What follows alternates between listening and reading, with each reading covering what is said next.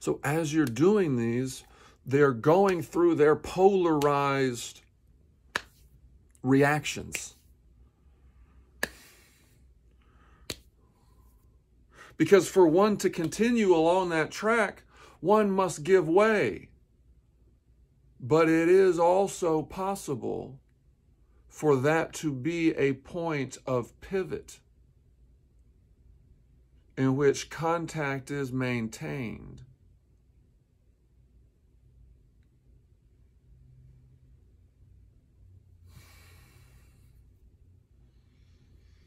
So you maintain this engaged activation that coincides with these that belt clip on that tape measure is really sharp. It's super thin. That's why they're so cheap. You know, like, yes, an inch is an inch, but tissue damage has a cost.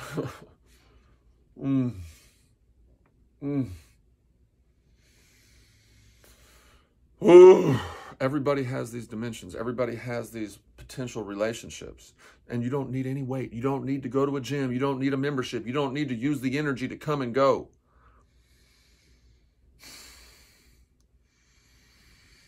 You just need to have the mindset.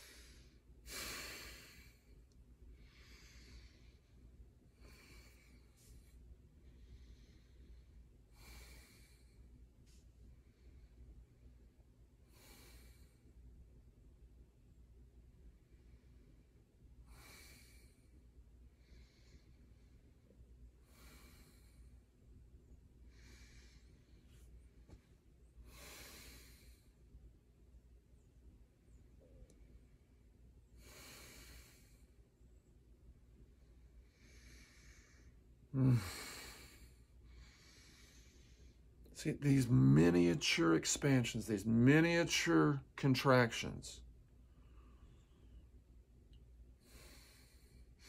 that can be synchronized to come to an extreme as your inhalation comes to its extreme. This is the awesome thing that we are all empowered to actualize.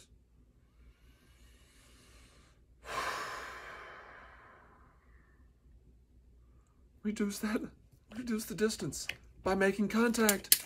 You know, what is contact? It's the charge resistance and the elasticity of that surface, because you don't go through it.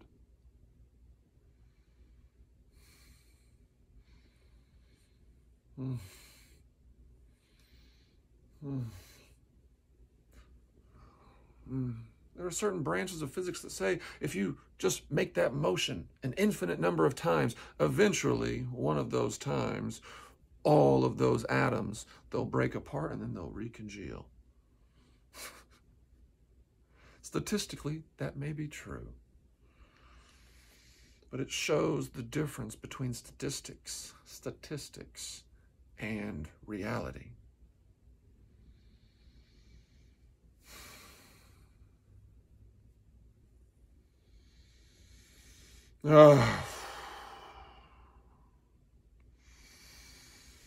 See, whenever you create these polarized points of alignment, there's going to be some type of spinal reaction. There's going to be some type of muscular response.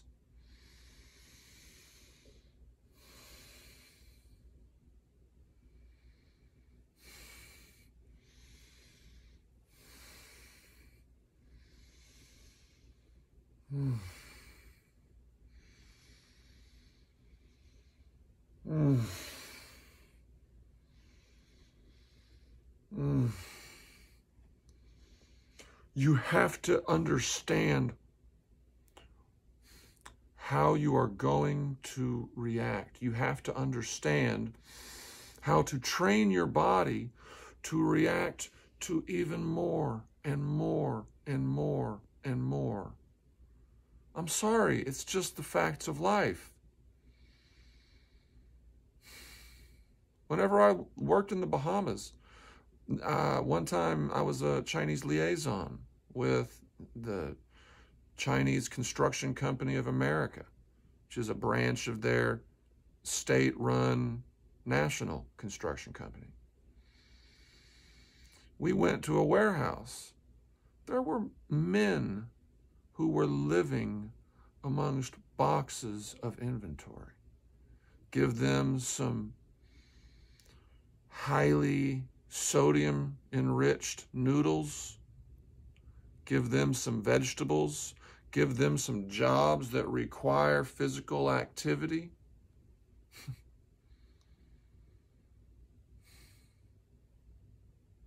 And relative to what it was like just a couple generations ago, within living memory,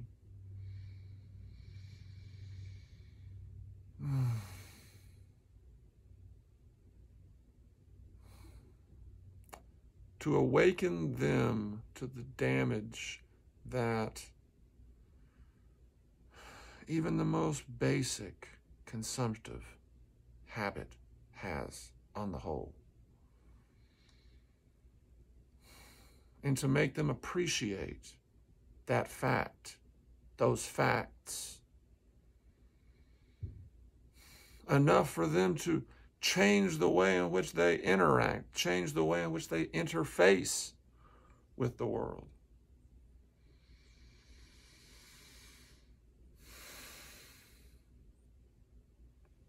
And then they would revere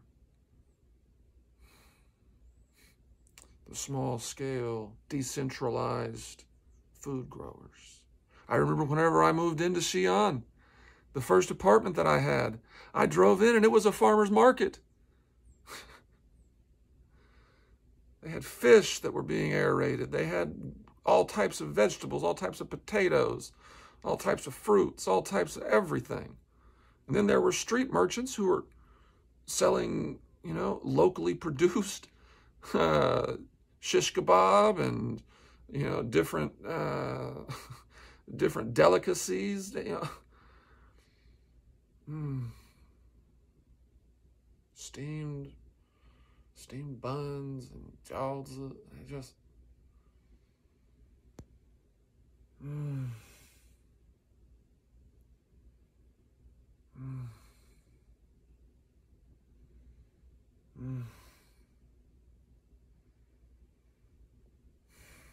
When you garden, whenever you connect to these systems of sustainability, hunting, fishing,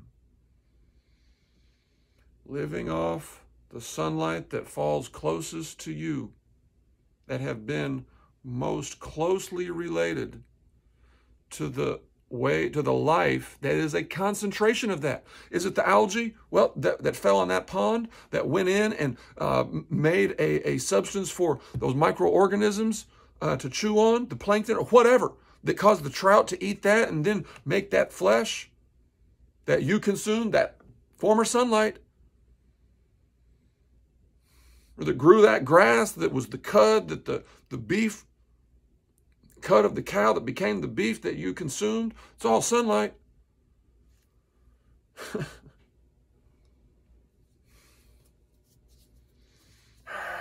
It's all body heat. It's all thermodynamics.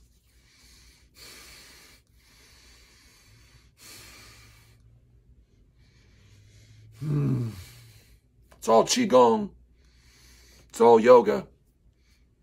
It's all ballet. It's all functional hobbies. It's all militaristic jiu-jitsu, self-defense, hugging, love-making. The same animals that can kill can do the opposite. Let's do more of that. Can we not hurt each other? Can we not cause each other pain and wasting time?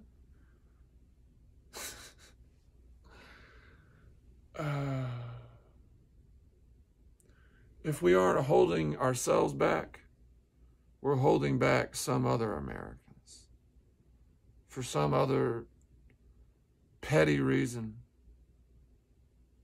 We don't want to take responsibility for our health. We don't want to take responsibility for our resource usage. We don't want to feel the shame. We don't want to know the downstream effects of our lifestyles.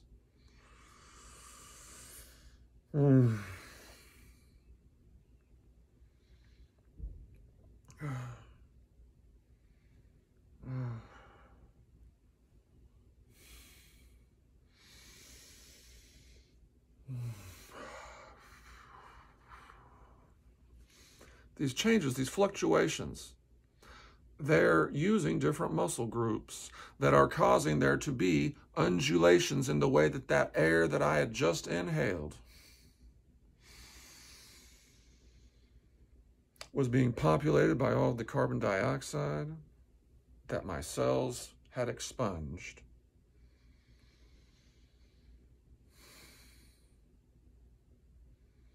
My cells had expelled.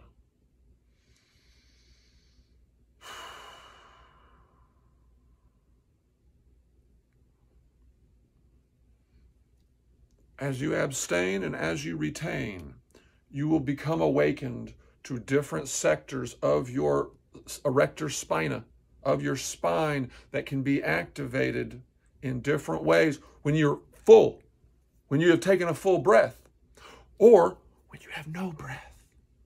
Certain muscles have to respond. That's when lifting your chest has a different impact.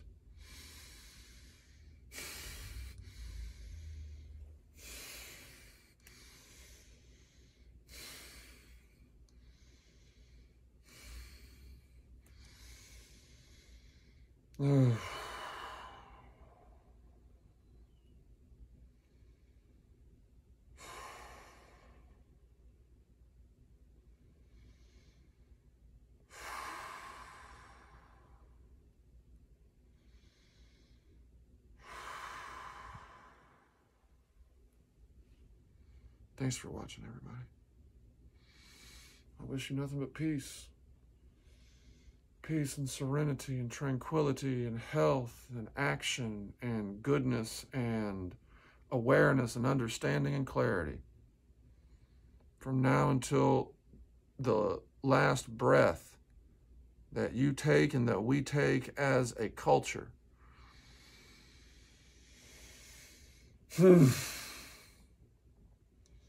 As a planet, we're breathing. One day the seas are going to boil. One day our atmosphere is going to be cooked off. And like the heat that denatures proteins that we consume as food, that are broken down into the amino acids that form polypeptides, that can be folded and bonded in so many ways. Almost an infinite number.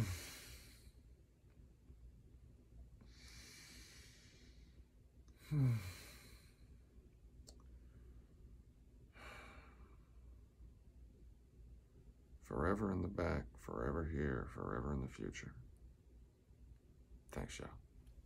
Until the end and beyond.